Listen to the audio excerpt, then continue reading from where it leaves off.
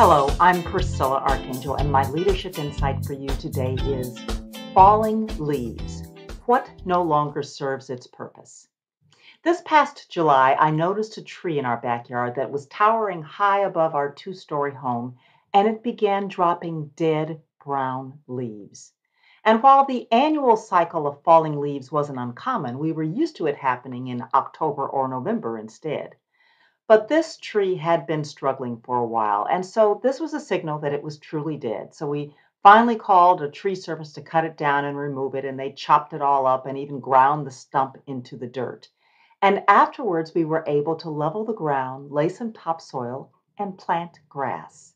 There was no longer any sign that it ever existed. And as beautiful as trees are, we don't even miss it because it hadn't served much purpose for the past few years. It wasn't providing sufficient shade or beauty in the yard. We knew its days were numbered, but we simply hadn't taken the time and the money to address it.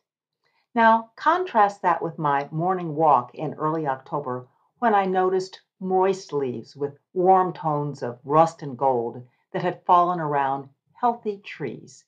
This is part of preparing and protecting trees from the harsh cycle of winter and giving them a fresh start in the spring. And as I later reflected on it, the tree represented a life cycle: birth, growth, and transition. Everything of necessity exists to fulfill a need. And within organizations, that includes strategies, processes, products, services, things like that. They grow and flourish as they connect with the goals and objectives they serve to yield better results.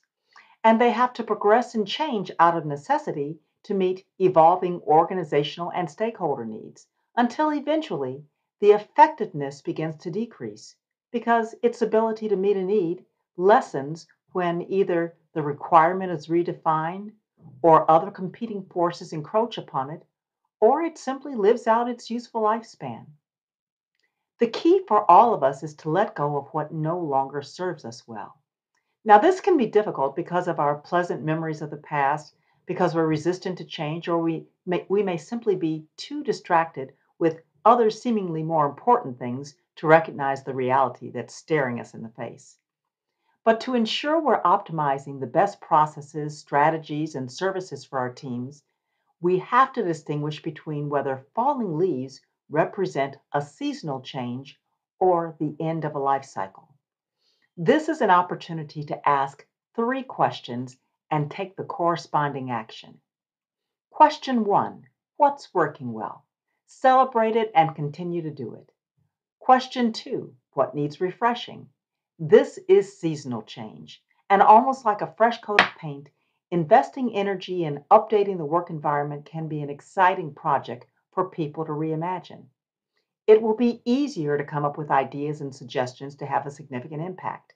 You can assign a project team and get stakeholder input, and above all, communicate.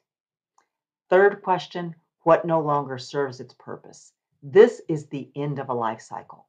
Most of your team will be able to identify what's not working, but may have pushed it aside because of how it impacts their roles or the uncertainty that change represents.